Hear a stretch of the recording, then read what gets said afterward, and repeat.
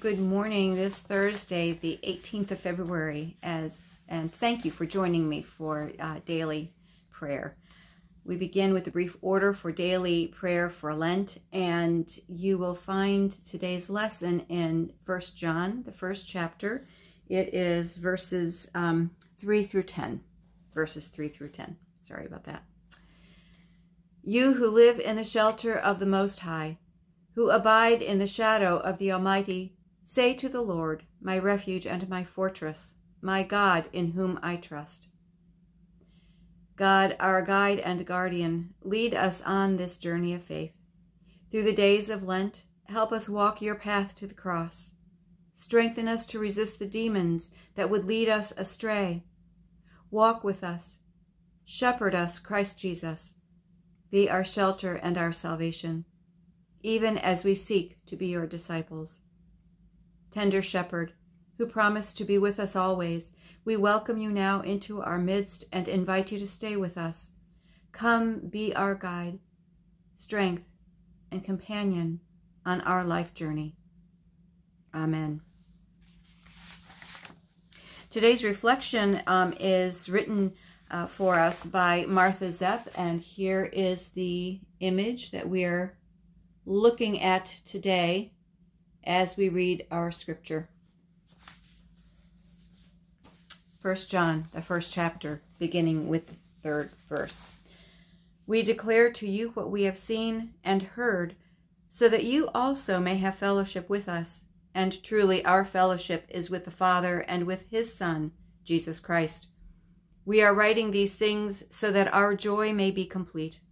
This is the message we have heard from him and proclaim to you, that God is light, and in him there is no darkness at all. If we say that we have fellowship with him while we are walking in darkness, we lie and do not do what is true.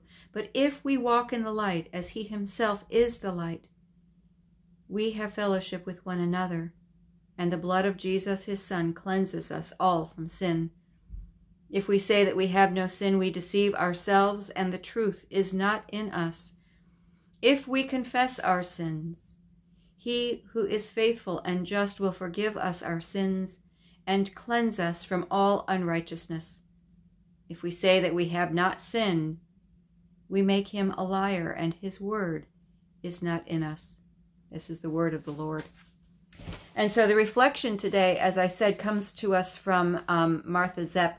And she particularly focused on verse 5 of that reading, which says, this is the message we have heard from him and proclaim to you, that God is light, and in him there is no darkness at all. Martha writes, a little girl could not go to sleep at night. She told her mother that when she closed her eyes, she saw scary pictures like nightmares. Her wise mother put a small lamp in the room to provide light when she went to bed, and the little girl had no further problems going to sleep. Our scary pictures, COVID, health issues, financial insecurity, political divisiveness, and on, bring darkness to our lives. John reminds us that God is light, and in him there is no darkness. If we allow Jesus to be our light, we will walk in the light and have fellowship with one another. 1 John chapter 2, verse 10 tells us, whoever loves a brother or sister lives in the light. God's light brings us to love and to serve one another. Let us pray. Loving God, thank you for creating light in our lives. Forgive us when we let the darkness overcome light. Help us to let your light shine. Amen.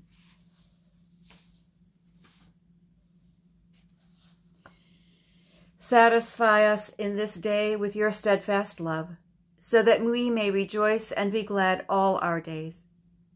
Loving God, we lift up our souls and search for your promised presence. Reveal yourself to us this day, in mighty mountains, in brilliant rainbows, in curious creatures, in rain showers, in joyous children, in grieving friends, in challenging scriptures, in meaningful prayers, in repentance, and forgiveness, in love and grace. Teach us your ways. Lead us in your truth. Guide us on this Lenten journey toward the darkness of death and hope of resurrection. And today we speak now the names of those who are in need of prayer and the desires that strike our hearts this day, trusting in God's grace to weave these needs into prayer for the sake of the world. Continue to pray for Rosa Troyans and for her family, especially for Vicky, who balances home and her mother's needs.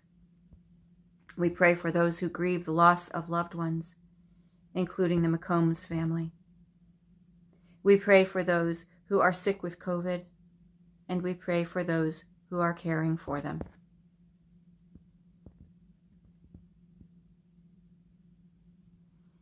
The Lord is my shepherd, I will not be in need. He lets me lie down in green pastures. He leads me beside quiet waters. He restores my soul. He guides me in the paths of righteousness for the sake of his name. Glorious God, we shall serve you with gladness and come into your presence with a song. We know that you are God, the one who has made us, to whom we belong. We are your people and the sheep of your pasture. We shall enter your gates with thanksgiving and your courts with praise. We shall tell of our thanks and call upon your name, for you are good and your mercy is everlasting. Your faithfulness endures from age to age. Amen. Our Father, who art in heaven, hallowed be thy name. Thy kingdom come, thy will be done, on earth as it is in heaven. Give us this day our daily bread, and forgive us our trespasses, as we forgive those who trespass against us. And lead us not into temptation, but deliver us from evil.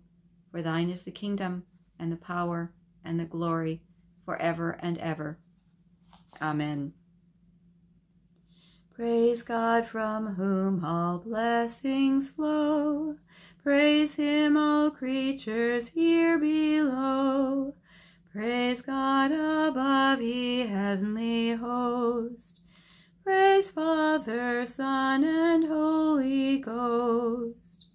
May grace and peace rest upon us to guide, strengthen, and keep us as we seek to follow the way of Christ. May it be so today and always. Amen.